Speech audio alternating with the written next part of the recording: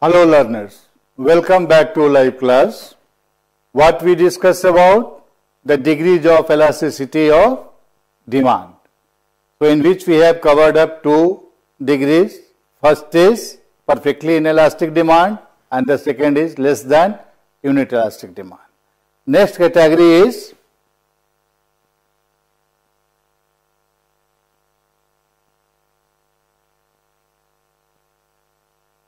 unit elastic demand. What it talks about? The percentage change in quantity demanded and percentage change in price of commodity must be equal to each other. Okay. Have a look on this table. When the price of the commodity is rupees 20, what we see?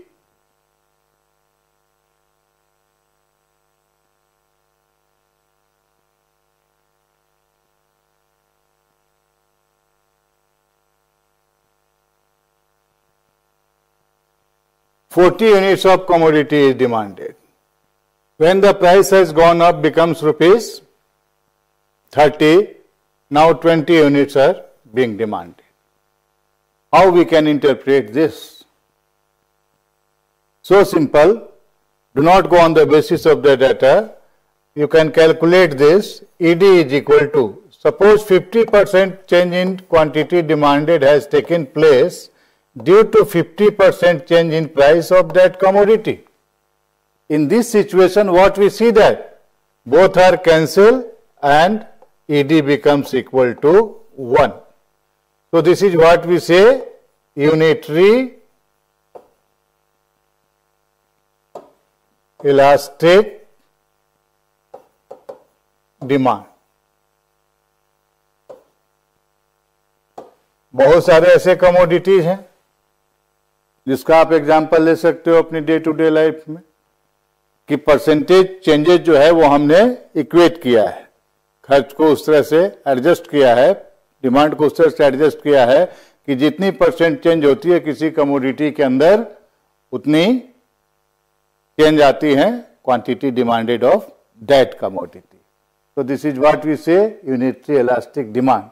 You can take any data for calculation.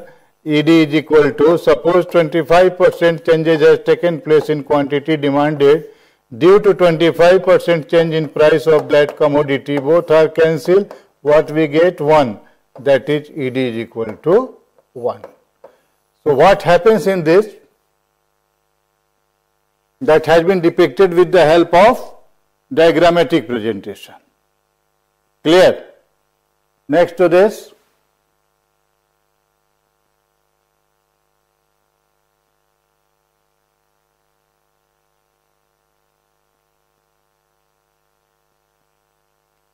more than unit elastic demand. Okay, what happens in this? In this stage, what you find? The percentage change in quantity demanded. It means that ED is equal to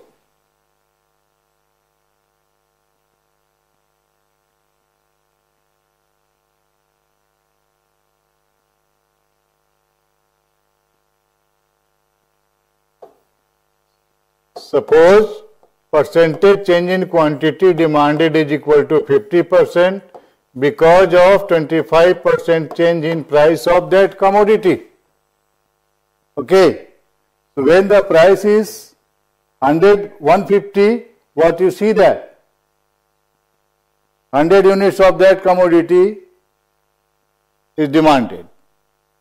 Now price becomes rupees 100, price falls. That is quite obvious that the consumer will demand a large quantity of that commodity. Okay. So the quantity demanded of that commodity is 400 units. So the same will be, percentage value will be depicted on this and you will find that 2, which is equal to 2. It means that ED is greater than 1. All these will help you to do some numerical problem and understand the concept of degrees of elasticity numerically. Okay? Let us come to the next and the last degree of elasticity of demand.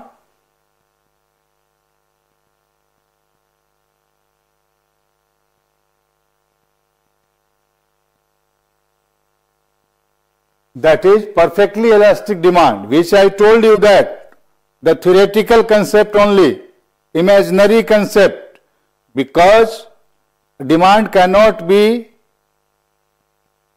up to the level of demand for any commodity cannot be up to the level of infinity, because we must consider the situation that supply of resources are limited in nature.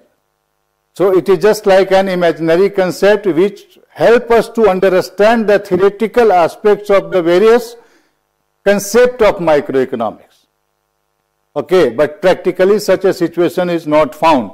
What you see that price remains the constant and quantity demanded changes 2 units, 4 units and so on, 6 units, 8 units, 5 units, like that. Okay, so what we see that the nature of demand curve is just like parallel to x-axis. And what happens? Price remains the same, but quantity demanded increases.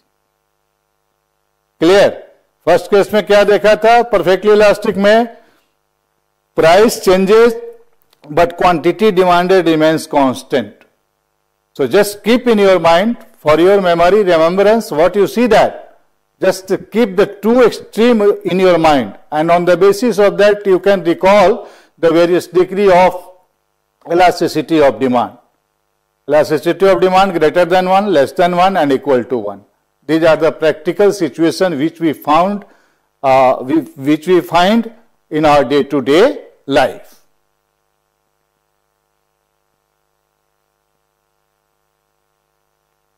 Now the question arises. You might be asking some question like how the degrees and of elasticity or the price elasticity of any commodity can be measured. What are the various methods through which we can measure the elasticity of demand? So there are three methods to calculate the numerical value of elasticity of demand. First is percentage or proportionate method. Second is geometrical or point method. And third is total outlay method, total expenditure methods. So what you will recall in your mind that there are three methods to measure the elasticity of demand. The first is percentage or proportionate method, second is geometric or point method, and the third one is total outlay or expenditure methods. Let us take up all these methods one by one. एक एक करके हम लोग इसको समझेंगे कि कैसे calculate करना है. क्लियर? थोड़ा मैथमेटिकल पोर्शन होगा, so keep in your mind fresh to understand how the elasticity of for any commodity will be measured and what method is relevant and what method is suitable for your daily practices, things like that. So let us take up the first percentage or proportionate method.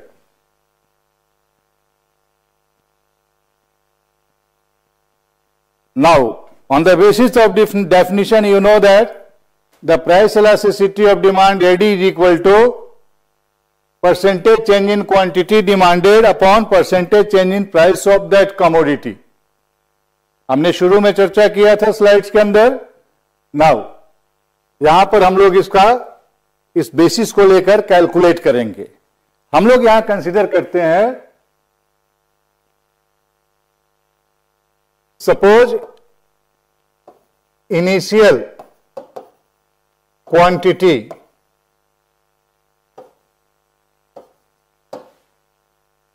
of any commodity that is equal to Q. and new quantity is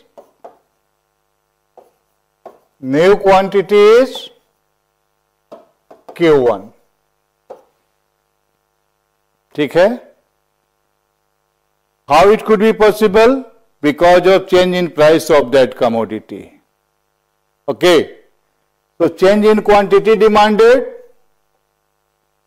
change in quantity demanded is equal to, that is written as a symbol delta Q, which is equal to Q1 minus Q. Okay. In the similar way, we calculate the change in price of the commodity. So what we have done that percentage change in quantity demanded, we have taken delta Q upon Q. Percentage change कैसे निकालते हैं? Change in the initial amount into 100. So now put the value delta Q upon Q. This value is given over here into 100. So this way you can be able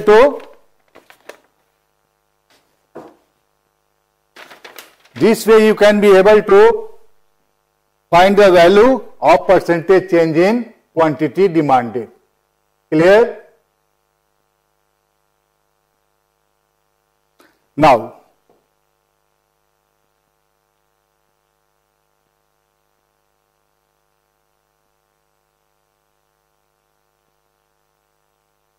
in the same way, percentage change in price. Okay.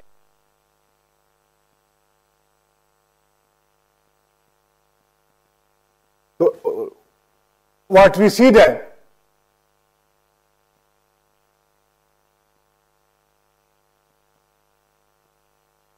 next to this,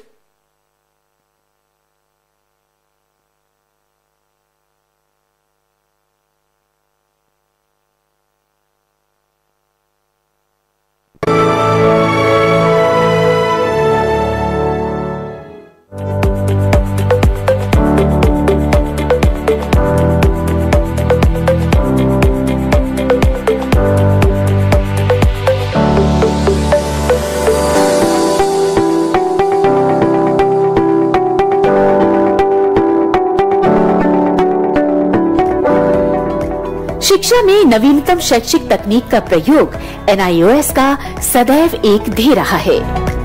मुक्त विद्यालय शिक्षण में सूचना तकनीक के साथ सार्थक नवाचारों से गुणवत्ता परक शैक्षणिक विस्तार के साथ आत्मनिर्भर भारत निर्माण की संकल्पना को बल देते हुए NIOS ने शिक्षार्थियों को गुणवत्तापूर्ण।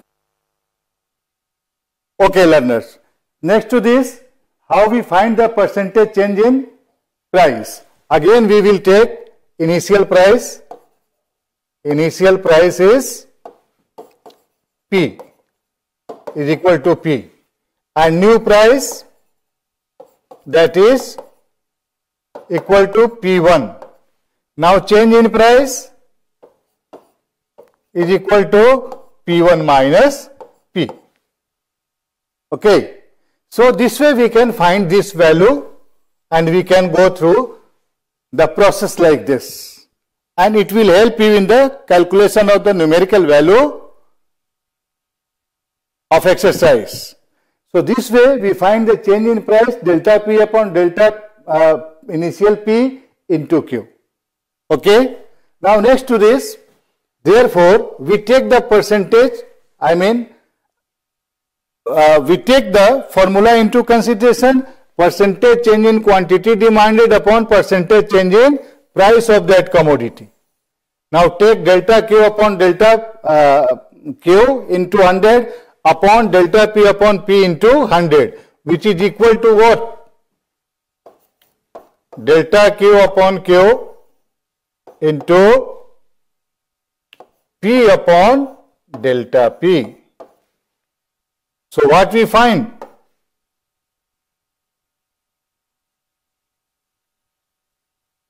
थोड़ा सा इसको एडजस्ट कर ले हम लोग, डेल्टा पी को इस साइड ले ले, तो that is equal to delta Q upon delta P into P upon Q. This is what is the value of elasticity, formula for the elasticity of demand. That can be written in that way: delta Q upon delta P into P upon Q. Okay. So what we see that delta Q is equal to change in quantity, Q is equal to initial quantity, delta P is equal to change in price, and P is equal to initial price. So this way we can be able to find the formula for the percentage or proportionate method of calculating elasticity of demand. Okay. Next to this,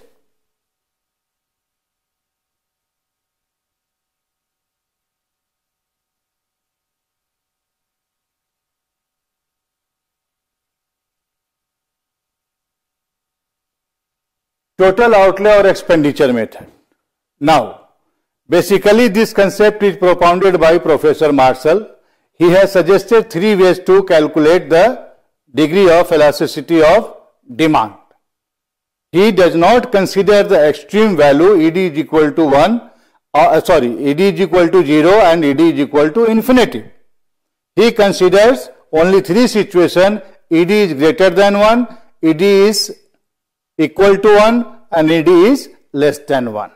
It means that how a consumer is spending his income on purchasing of goods and services, and what quantity the consumer is purchasing out of that income. Now it shows कि उसके expenditure और commodity के price में variation और quantity के price में variation के बीच में क्या रिलेशनशिप है. It means that the basic thing is there. Total expenditure means what? We consider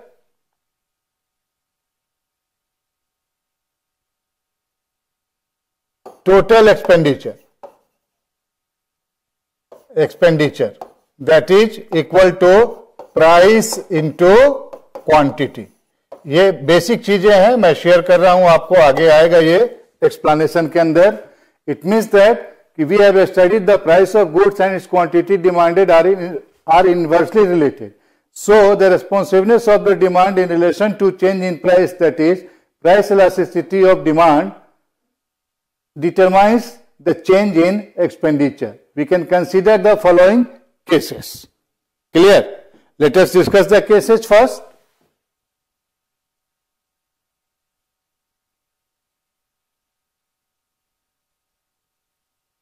Elasticity is less than 1.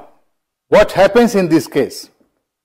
Just to go through this write-up. When the demand for a commodity is less than unit elastic, a fall in price leads to fall in total expenditure. A rise in price leads to rise in total expenditure. It means that the fall in price of any commodity leads to fall in total expenditure. It means that both are moving in the same direction. Suppose the rise of price is there of any commodity, now what happens? Total expenditure also rises. Okay, so what we see that the price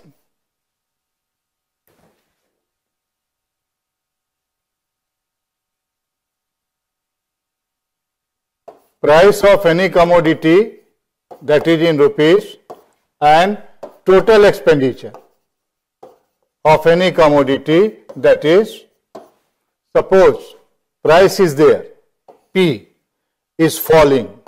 What we see that total expenditure, T is also falling. And opposite to this, price is moving in upward direction. What we see that T is moving in upward direction. So whenever the situation comes in that way, now it is quite obvious to understand that the elasticity of demand is less than 1. Okay? Now let us see with the help of a schedule.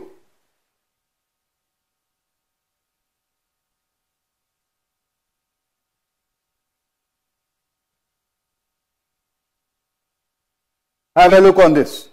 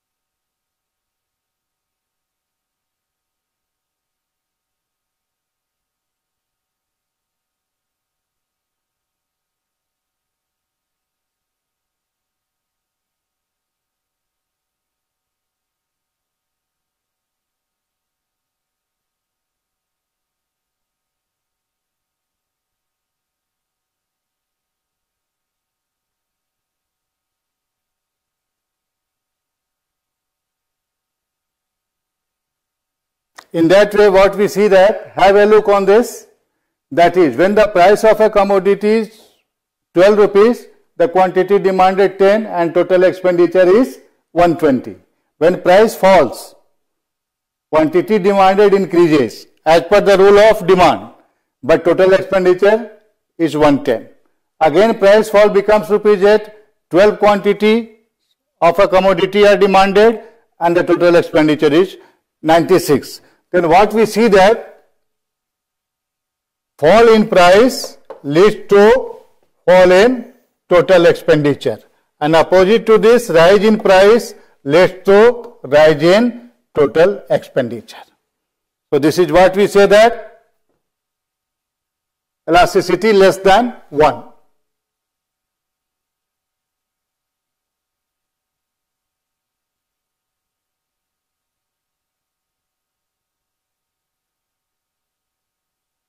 Next to this, elasticity is more than 1. What happens when the price of any commodity, the demand for a commodity is more than unit elastic? A fall in price leads to rise in total expenditure, and rise in price leads to fall in total expenditure.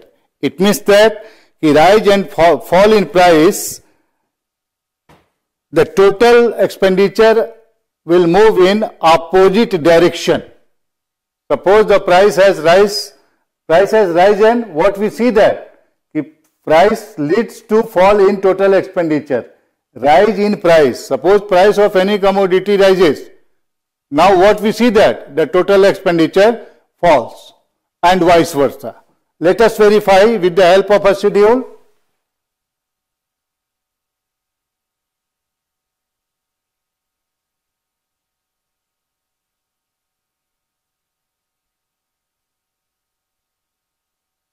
Okay, elasticity is more than unit elastic. Suppose price of commodity is rupees 12, 10 units are being demanded, that is equal to 120. When price falls becomes rupees 10, 14 units have been demanded and the total expenditure is 140. 8 rupees, 20 units, 160. What we see that fall in price leads to increase the total expenditure, that is fall in price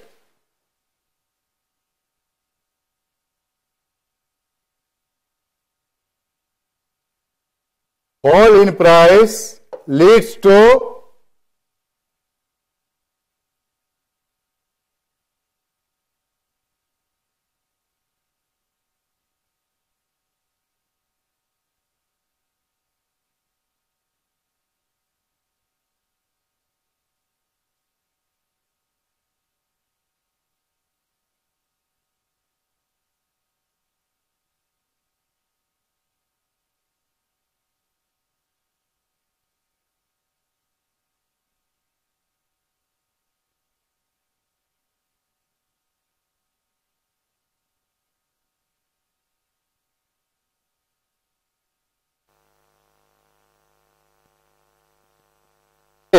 now what we see that the time is over and the rest of the topic will be discussed in the next class. Okay, so learners, you just go through all these things and just try to understand the mathematical application of the concept of supply in your day-to-day life. Okay, wish you all the best.